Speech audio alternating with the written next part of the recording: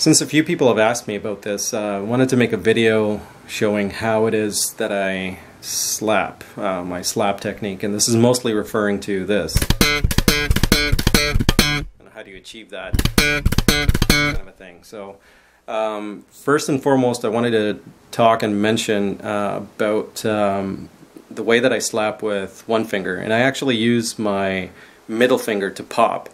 This is after watching a video, a clinic video by Brian Bromberg, in which he said that he had a really good point, and he said that if you tilt your hand like so, you notice that the middle or the index finger doesn't really have that popping motion to it. It actually remains on an axis. And so there isn't really any mechanical movement that would make it do that popping motion, and as you see, the rest of my fingers do. And so the way that I actually have my hand positioned, it's much more comfortable for me to apply that, and you know, the path of least resistance is a straight line indeed, and so when I do this, it's much more comfortable for me to just pop with my middle finger. And so this is after, you know, it takes a while to condition your finger to do that instinctively. But it really also depends. I think there's a factor of where your bass sits on your body. With my strap and how I sit, this is how I now have my bass sitting on me, and so I prefer to have my my hand almost as straight as possible, just to have that minor curve on it and not to have my wrist bent at all, because no matter how much stretching I do, I always feel that I'm losing some sort of mechanics or some power maybe when I do it like that, even when I pick with my fingers. And even if I raise my elbow just a little bit, it's just not the most comfortable thing for me. And so having it somewhat straight like this really helps the fatigue factor as well. And so this is the way that I've been practicing this, and so just to make life simple and to get to that kind of that sort of technique as fast as possible, the way that I practice this is just going,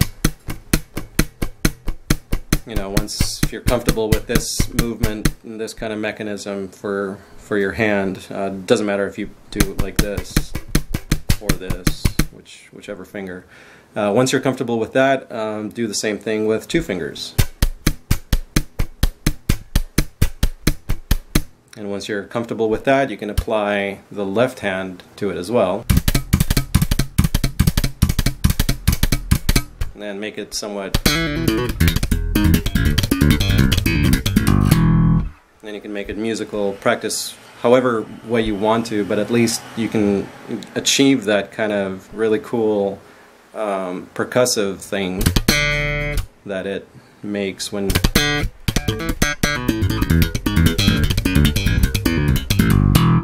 it's kind of cool. So this is the way I practice it, and this is the way I apply it. Once you get really familiar with that movement, you get comfortable with that movement, you can apply it to all sorts of exercises.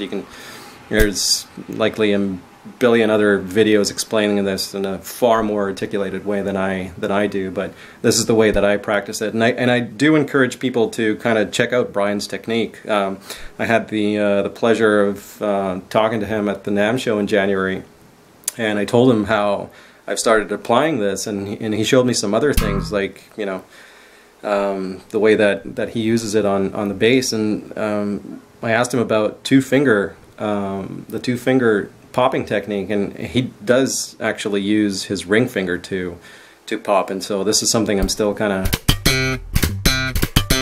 working on. My ring finger is still very, very weak, and so will your middle finger be weak as you're trying to implement that. It takes a while and takes a little bit of muscle memory and conditioning to get that finger going. So yeah, this is how to get that going. You can obviously expand upon it, do whichever exercises. There's you know, no right or wrong. Whatever feels comfortable, whatever feels natural to you, go ahead and do it. This is how I do things, and hopefully this helps.